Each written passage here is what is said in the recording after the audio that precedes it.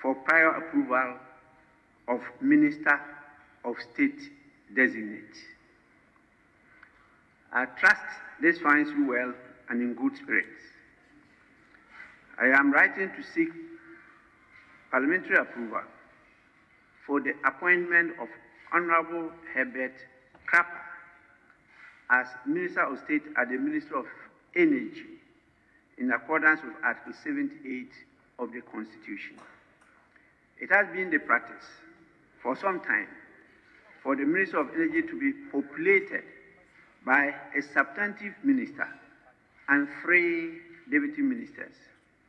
In view of the exceptionally heavy workload now attendant at the ministry, it has become necessary to appoint a Minister of State at the ministry in the person of Honorable Herbert Krapah, who is currently a deputy minister.